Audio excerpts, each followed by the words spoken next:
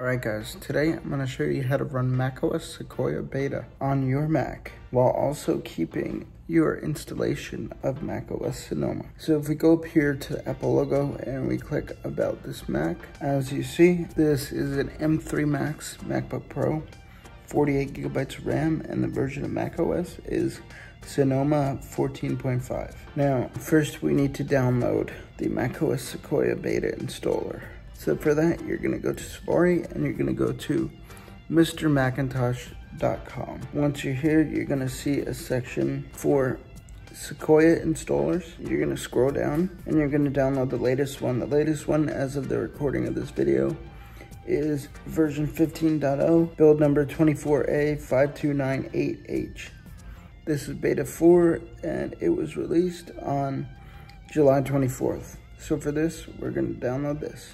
While that's downloading, what you want to do is go to Launchpad, go to the other folder, and you'll see disk utility. Open disk utility and click on container disk 3. Click the plus button on add volume. Title this macOS Sequoia. Once you've typed macOS Sequoia in, make sure the format is APFS and hit add. Once that's done, you'll see we have a new volume here called macOS Sequoia. Okay, now all you have to do is wait for the download to finish. Once that's done, we'll be back. Okay, so we're back. The Sequoia installer has finished downloading. Now double click it. It will open this. Click continue, install, authenticate with Touch ID, and this should take not too long. Once this is done, we can move to the next step, and it's done. Click close, move to trash. Now it should be in our applications folder right here. Install macOS Sequoia beta. Double click that, continue, agree.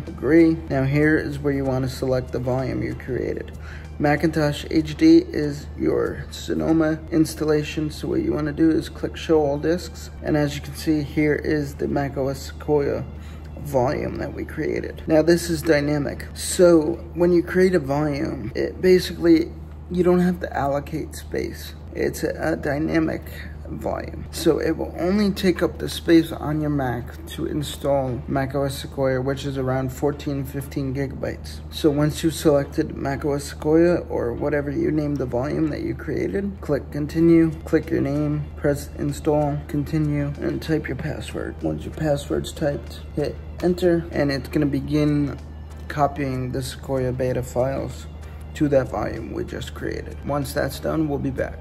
Okay, so it's now finished installing to the volume we created, and your computer will automatically restart in 15 seconds. Click restart, continue, closing applications, preparing to restart. There we go, the computer is now restarting. You should see an Apple logo with a loading bar shortly. There we go, and it should load us into the macOS Sequoia setup screen. Okay, the loading bar has finished. We may get another one, or we'll be directly in the macOS Sequoia setup. Let's see, this looks like a normal boot to me. Okay, and as you can see, here we are in the macOS Sequoia setup. So let's get through this and let's get to the desktop. And there we go. Welcome to Mac.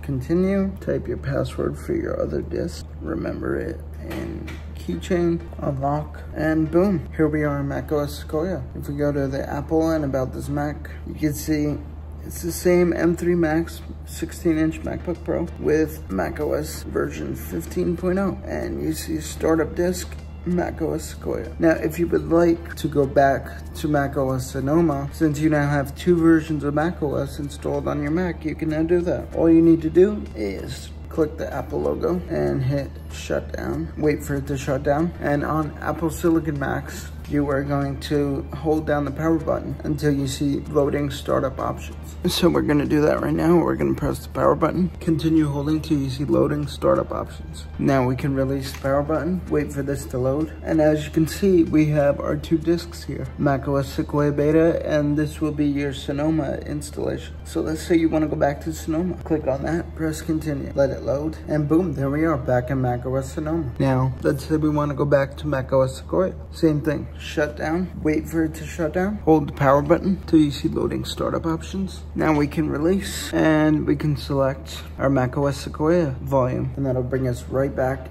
into macOS Sequoia. And boom, there we are, right back in macOS Sequoia. So guys, that's how you dual boot macOS Sonoma and macOS Sequoia beta on a single Mac. I hope you guys enjoyed the video. If it helped, I'd really appreciate it if you could like the video and subscribe to the channel, as we're on the road to 1,000 subscribers. Thank you guys very much. Have a great day.